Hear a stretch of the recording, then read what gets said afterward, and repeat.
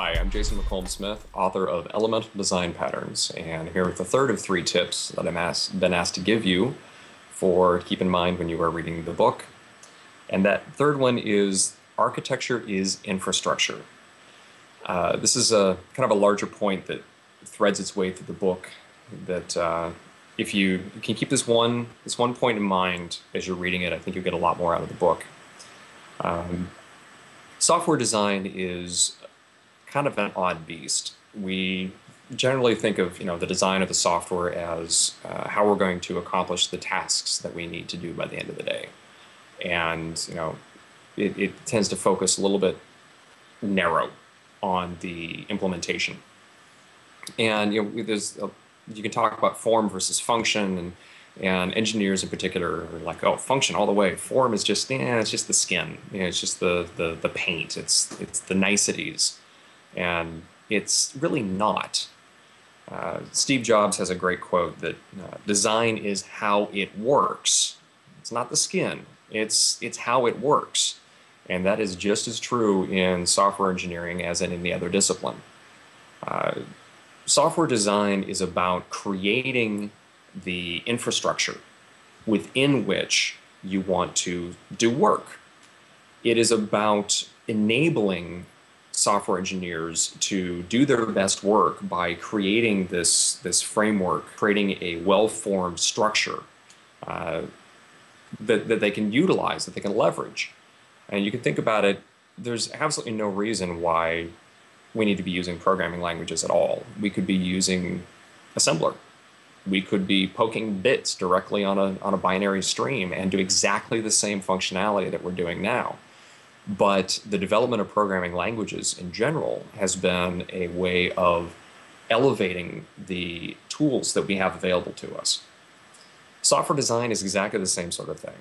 It is just as programming languages, each generation of programming languages have used the best practices of the generation before, found the concepts that worked best, and made them primary tools in the next language generation. Software design is about finding the concepts that work best in creating this infrastructure. And design patterns are the expression of those that we have best right now, which is how do we express the best practices of design in a way that we can now use them as new tools. The elemental design patterns are a way of giving us a well-formed methodology around the design patterns literature. I like to think of it kind of like the design patterns literature right now is a bit like alchemy was in the medieval ages. It works, but we're not really quite sure how a lot of the time. There's a piece missing of understanding underneath. What we're missing is the periodic table. We're missing the predictive power of Mendeleev's work with organizing the knowledge of chemistry into a well-formed table. It's kind of what the elemental design patterns are. And I talked in the previous tip about the formalisms. Well, we have the formalisms, we have our table, we have predictive power now of being able to look at points in that table and say, what the concepts of programming in that space should look like. But all of this is distinct from the functionality side. It's distinct from the algorithms, the data structures.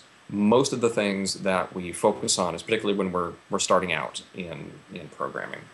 Instead, this is the periodic table of software design. So it is the foundation for coming up with the engineering of software engineering, essentially. It is the foundation for allowing us to have that rigor and that process for creating the infrastructure within which we are going to solve the problems and do the actual work that we want to do, whether it's creating a word processor or running a bank or producing the latest first-person shooter, whatever. There are commonalities of design that transcend those domains, and there are commonalities of architecture and infrastructure that are independent of the particular task that you're trying to solve. And that's what design patterns are. They are that best practice of architecture and infrastructure. So if we look at, say we look at buildings, I mean, just because design patterns originally came from architecture in the first place. Christopher Alexander's work with civil architecture is what, in the 60s, is what kicked off design patterns in software engineering. And we can take a look at some examples from real life buildings. Down in Durham, North Carolina, there's a fantastic section of town that used to be tobacco warehouses. And these are massive, massive brick structures that were designed to solve one problem. Well, two really, but how do we store and cure the tobacco? Fair enough. So that's, high ceilings and thick walls and just these beautiful, beautiful buildings that over the 8 years have taken on these, this patina of age and just real solidity to them. The problem they were trying to solve was storing and curing tobacco. Fair enough. They built an infrastructure that provided shelter, it provided temperature control, it provided ventilation, it provided a number of features that were needed to solve the problem at hand. When the tobacco industry, obviously, fell on harder times, the tobacco warehouses closed. And folks were looking for ways to revitalize the area. The tobacco warehouses are now some of the most desired living spaces in the entire Durham, Raleigh, Chapel Hill triangle area. They're gorgeous, they're beautiful. What they did was they went in and took the infrastructure, they took these thick walls, this ventilation, these high ceilings, and they realized that all of this, tremendous windows in these buildings, all of this not only solved the original problem, but also solved a different problem, which is people would really like living here. It's got the high ceilings, the ventilation, it's got the light. It's just, it's great. It's a great space for people to live in. So they went in, they tore out all of the rails, they tore out the equipment, they tore out all of the pieces, the bits and pieces that were specific to storing and curing tobacco. They left the infrastructure and then put in new pieces of walls, plumbing, etc., that were specific to the new problem, which was housing people.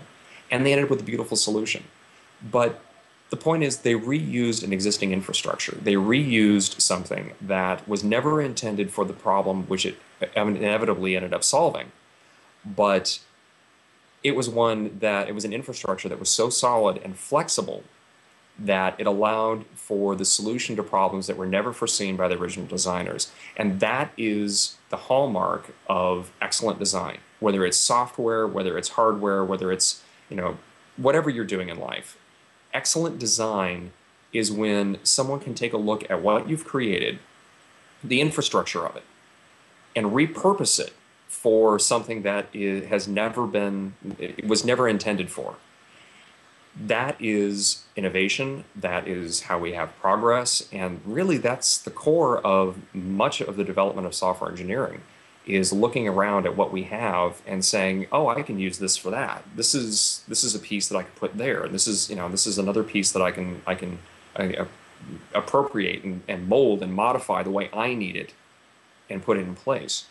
So while we have this grand tradition of an almost artisan tradition of software design or software creation, software engineering is a way of providing the rigor behind the girders, the beams, the bricks, the windows, the load-bearing beams, the forces at hand, making sure gravity doesn't finally take over and collapse the thing if you're talking about a building. It's a way of providing that the firmest, most solid infrastructure that we can create that can then be modified on the fly by the artisans into something that is completely unexpected and completely novel and wonderful. Thank you very much. Elemental Design Patterns. I'd love it if you would go buy the book. And in any case, welcome to the software community. I look forward to seeing what we can do.